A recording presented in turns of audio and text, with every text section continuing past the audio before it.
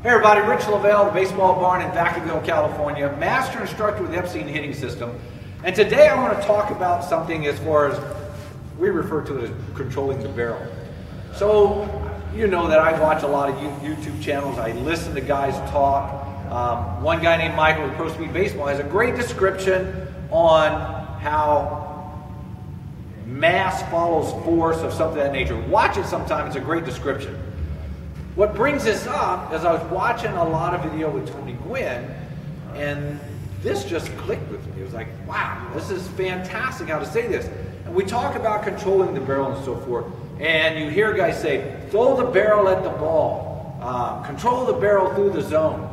And what Tony said, and this probably was after talking to Ted Williams, but what he said was, we don't swing the barrel, we swing the knob, and then the barrel follows. I thought, man, it's brilliant, it's genius. So think about that when you're talking to young guys, young players. Don't talk about the knob going to the ball here. That's not what it does. We're taking the knob back to the ball coming from the pitcher.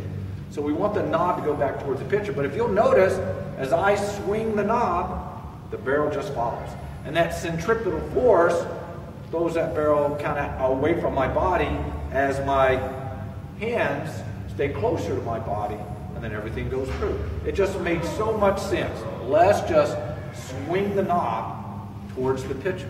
So if you're having problems with a kid casting his hands out like this, just tell him, hey, swing the knob towards the pitcher, and then the barrel will follow. So that way you don't get caught up on trying to say, get the barrel in the zone, do this, do that.